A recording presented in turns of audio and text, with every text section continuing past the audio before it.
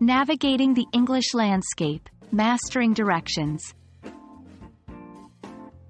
Hello, English learners. Welcome to today's exciting lesson where we will be honing our skills in asking for and giving directions. Understanding and using directional vocabulary is a crucial part of conversational English, whether you're asking how to get to the nearest coffee shop or finding your way in a new city. Today, we'll focus on common location words like street, avenue, building, corner, intersection, traffic light, roundabout, bridge, and tunnel. So, buckle up and let's get started. Before we dive into asking for and giving directions, it's important to get familiar with common location words. These words will often form the foundation of our directions. 1. Street. This is a public road in a city or town. 2. Avenue. Typically, an avenue is a straight road with trees on both sides. In many cities, streets run from east to west while avenues run from north to south, but this can vary. 3. Building. A structure with a roof and walls. It could be a house, a shop, a school, or any other structure designed for people. 4. Corner. The point where two streets meet. 5. Intersection. The point where two or more roads meet. 6. Traffic light. The signal device located at road intersections, pedestrian crossings, and other locations to control the flow of traffic. 7. Roundabout. A circular junction where drivers move around a central island to reach different roads. 8. Bridge. A structure built over a river, road, or railway to allow people or vehicles to cross from one side to the other. 9. Tunnel. An underground passage for vehicles or pedestrians, often going through a mountain or beneath a body of water.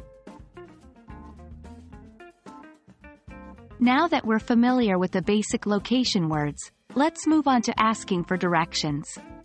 Here are a few common phrases. 1. Could you tell me how to get to?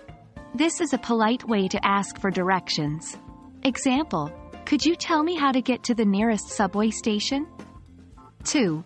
What's the best way to? You would use this if you want options. Example, what's the best way to the city library? 3. Where is? This is a direct way to ask. Example, where is the nearest coffee shop?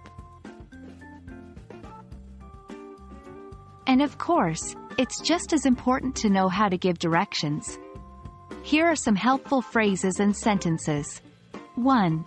Take the first per second on the right, left. This instructs someone to take a specific turn.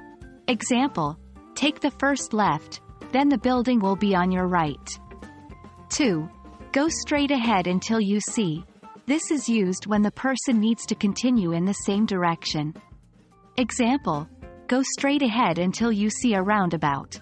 3. It's on the corner of. This is used to pinpoint a location. Example, it's on the corner of Main Street and 2nd Avenue. Let's put what we've learned into practice. Here are some examples and practice exercises. 1. Example, if someone asked, could you tell me how to get to the city library? You might respond, sure, go straight on this street until you reach the second traffic light. Take a right, and the library is on the left, just after the bridge. 2. Practice. How would you direct someone to a restaurant that is 3 blocks away on the same street, on the right-hand side? 3. Practice. How would you ask for directions to the nearest gas station? Remember, practice makes perfect. So try these exercises and create some of your own as well. That's a wrap for today, folks. We hope this lesson on asking for and giving directions has been helpful. With these phrases and location words in your English vocabulary arsenal, you're well equipped to navigate any English-speaking city or town. Keep practicing, and you'll soon master this vital aspect of conversational English. Until next time, happy learning.